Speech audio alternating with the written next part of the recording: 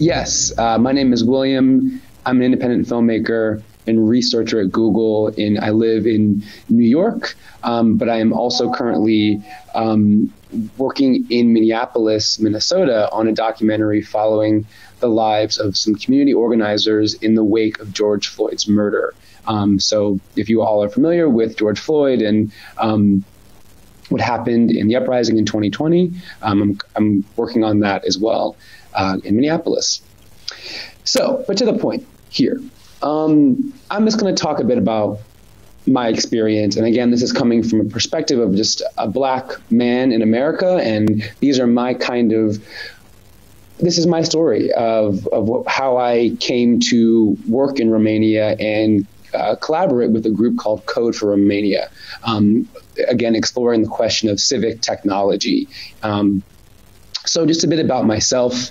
I grew up in Baltimore, Maryland. I moved from Baltimore to Dayton, Ohio in the Midwest with my mom and sister.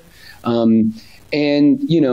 me, and if many of you might be familiar with the Black experience in America, but it's an aspirational, a hopeful story. When my mom moved from Baltimore, which is a historically Black town, to the suburbs of Springboro, Ohio, which is this kind of beautiful and perfect, idyllic place. That migration was really important in our family, of moving from a Black town to a white town.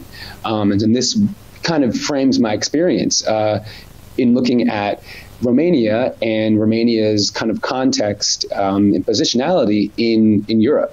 And so that kind of East versus West, that dichotomy, I think really drew me there, and what it looked like to be from a place in Europe that may be overlooked or may be wrongly stereotyped and has kind of a stigma about it.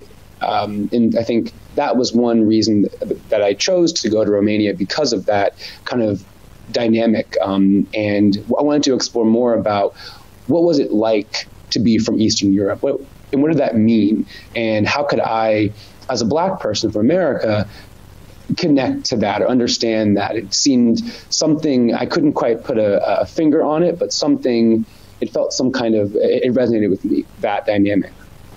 And so back to my family in Ohio, my mom moved, like many people in different generations, to the north, away from oppression, away from lack of resources, away from places that don't feel safe, and we wanted to create a new life, and we wanted to develop new tools to survive as Black people in America.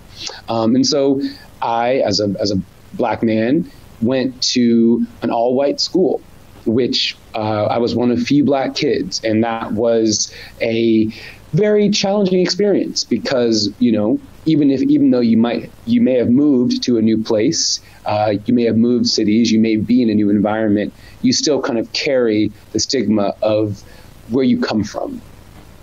And that really shaped my perspective. I think if any of you are familiar with the work of W.E.B. Du Bois, who looked at kind of the two-ness or the double consciousness of different minority groups or people who are not in the majority, whether that's racial, cultural, identity-based, other identity-based categories, that two-ness of having to see your own culture and the other culture, and then also see how the other culture might view you.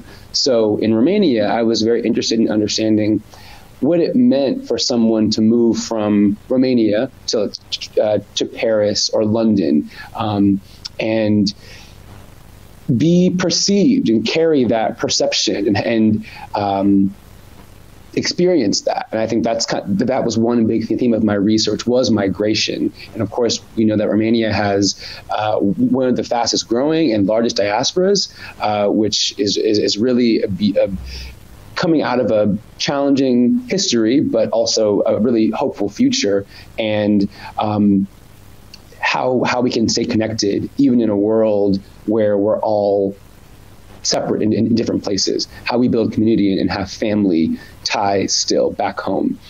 And so all of that, I moved from those places, and I then went to work in tech.